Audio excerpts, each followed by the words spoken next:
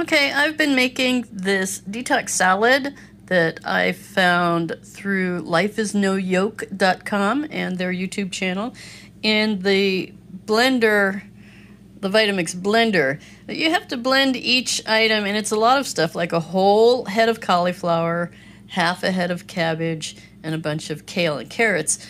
But you have to blend those harder things in smaller batches in the blender, otherwise you end up with, powdered or liquefied vitamins. I thought that using the food processor attachment, I might be able to make this even faster. So here's a whole head of cabbage in there. I'm sorry, not cabbage, cauliflower. Hang on, I have to turn on the power. There we go, now we've got power.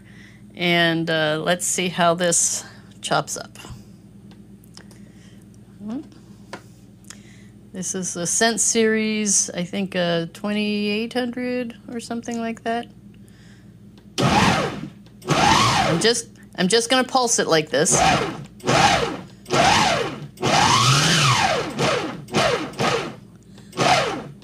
Still have big chunks, and I'm getting pretty powdery pieces in there, so I'm gonna take out the big chunks and see what I got. Well, these did turn out much more riced than I wanted, and I do still have these great big chunks.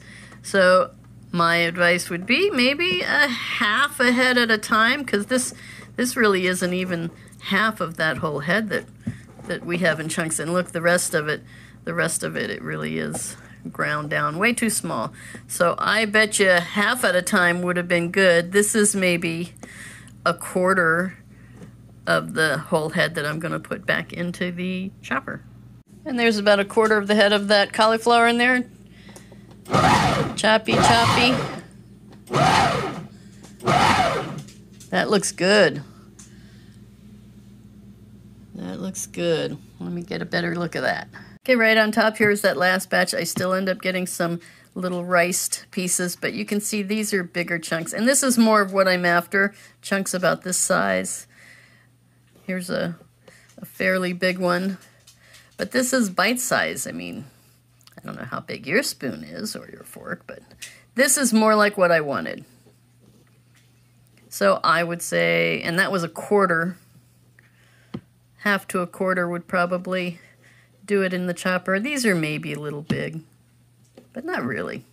The beauty of making this salad is, since it's all going into the bowl together, we don't have to rinse this out between each chopping each vegetable. And I don't want to get a lot of water on anything anyway, because I think that the whole salad will last longer in the fridge if all of the ingredients are pretty dry. Right now I have in there a couple of cups of purple curly kale.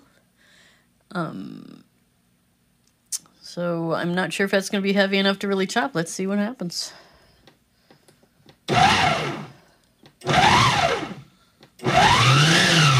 Oh, that did something.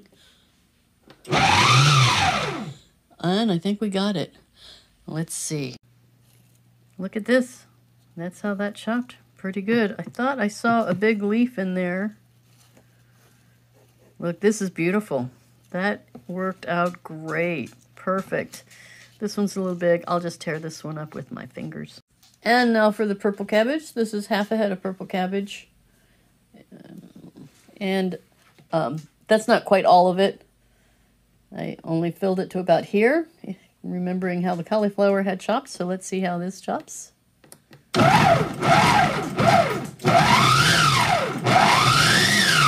Oh boy, maybe holding that button down for a moment or two does better. It looks like it pulls the big chunks down into the blades better.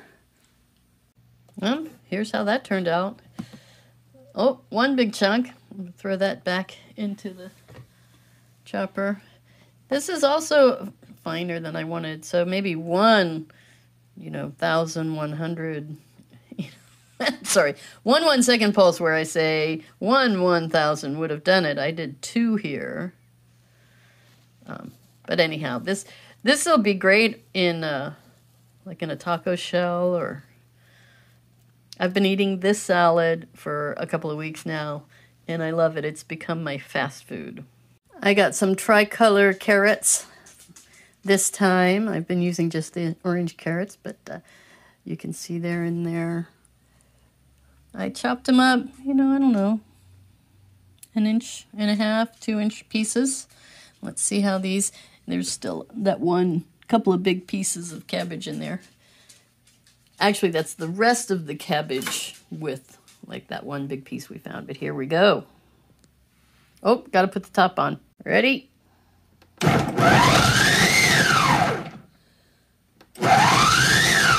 right. Perfect. Look, I like these size of the chunks. This is going to give it much more texture than everything else that... Look, there's one of the pretty purple ones. Yeah, I like that. I'm going to eat this piece right now. There it is, all stirred up. Looks delicious. I've served it on a tortilla with hummus and in a bowl with salad dressing on lifeisnoyoke.com. They do a nice citrusy dressing for it in the Vitamix blender. I'm not going to blend up a dressing right now, but I did an avocado dressing last time that turned out wonderful. It was creamy. Also, it is served with raisins and sunflower seeds atop it, but I just bought a container of dried mulberries that I'm going to use instead of raisins, and I think I'll switch it up to pepitas, pumpkin seeds.